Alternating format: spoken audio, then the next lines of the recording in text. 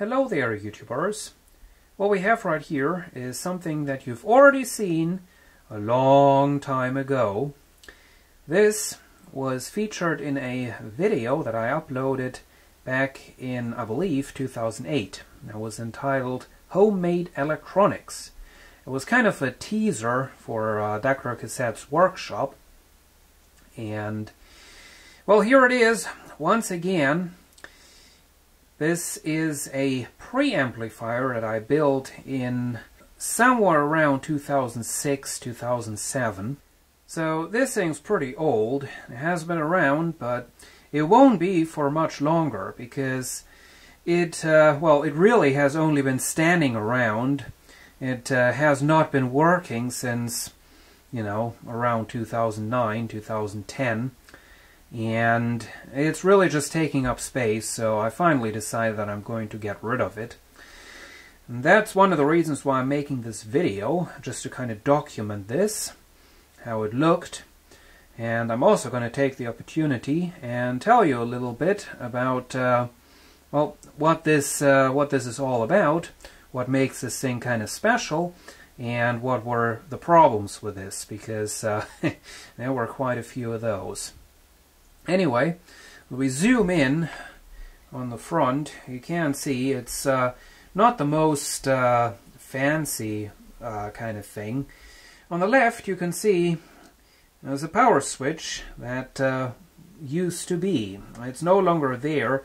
I did intend to replace it because it was having problems with sparks. You could hear that in the audio signal each time you turn on the thing or turn it off. Of course, nowadays I know that a little capacitor across it would have solved the problem, but back then I was going to replace the power switch, but never actually did it. Here we have the input selector, and that is connected to these 4 LEDs. We have 4 inputs for tuner, tape, phono, and auxiliary. And the phono is, in fact, a phono input. There is a little preamplifier in this.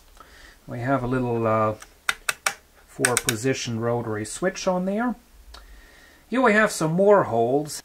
These were originally for a set of microphone inputs. The 2 lower jacks would have taken a pair of 3.5mm mini mono plugs. The upper thing, I believe, would have been a power switch.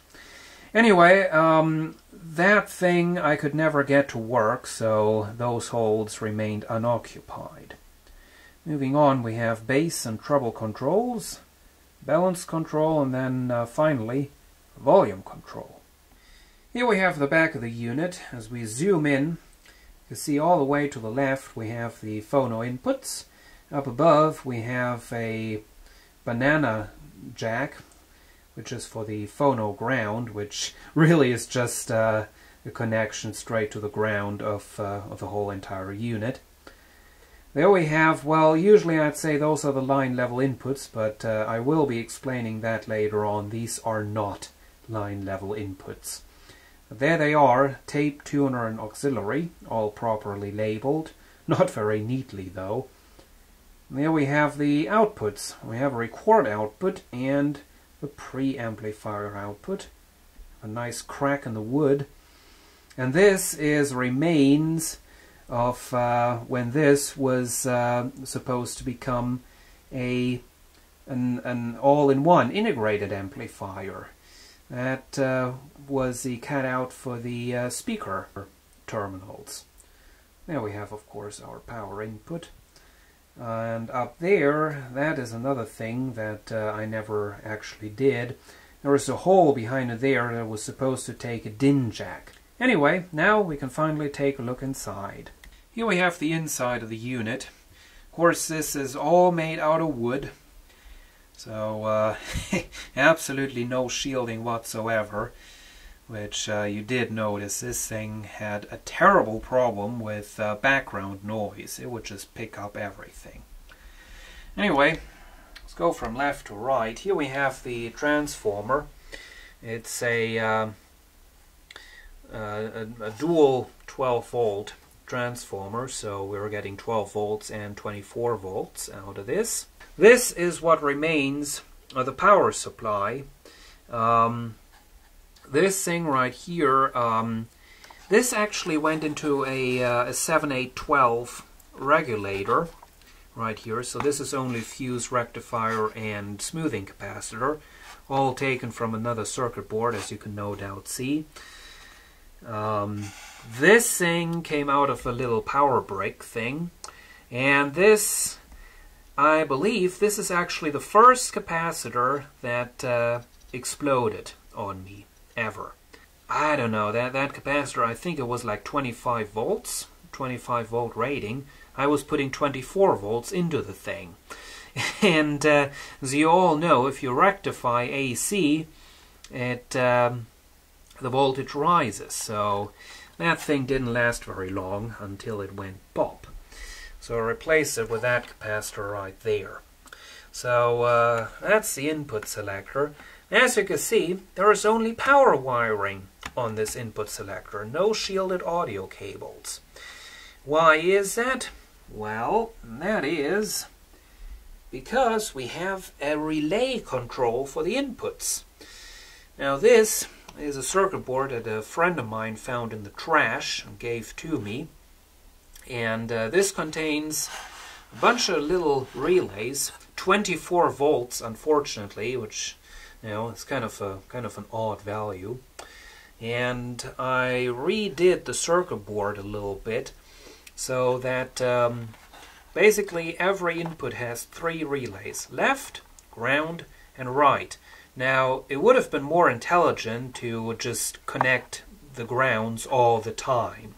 That really doesn't matter, you know, because obviously then you would have had a lot more inputs available.